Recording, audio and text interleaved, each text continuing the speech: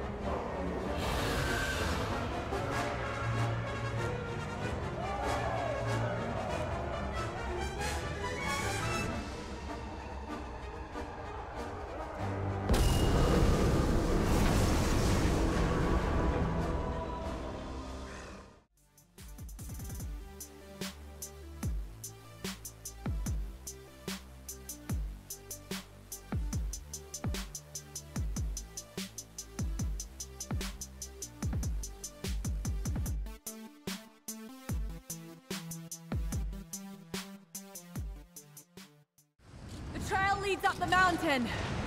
We'll have a good view of the valley beyond from the summit.